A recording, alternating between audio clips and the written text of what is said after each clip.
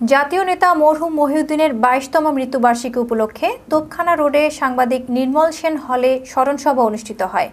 এতে প্রধান অতিথি হিসেবে বক্তব্য রাখেন বঙ্গবন্ধু গবেষণা পরিষদের সভাপতি লায়ন মোহাম্মদ গনি মিয়া বাবুল। জাতীয় গণতান্ত্রিক লীগের সভাপতি এম.এ. জলিলের সভাপতিত্বে বক্তব্য রাখেন জাতীয় স্বাধীনতা পার্টির সভাপতি মিজানুর রহমান মিজু, বাকশালের মহাসচিব কাজী মোহাম্মদ জহিরুল কাইয়ুম, পিপলস ডেমোক্রেটিক পার্টির সাধারণ সম্পাদক সিদ্দিকুল জামান, আওয়ামী লীগ নেতা আহম মোস্তফা আহমেদ প্রমুখ।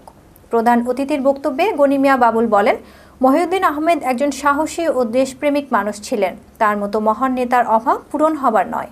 ওনার যে গুণাবলীগুলি ছিল এগুলি যেন আমরা অর্জন করতে পারি। কোনো রোগ লালসা ওনাকে কখনো কষ্ট করে নাই।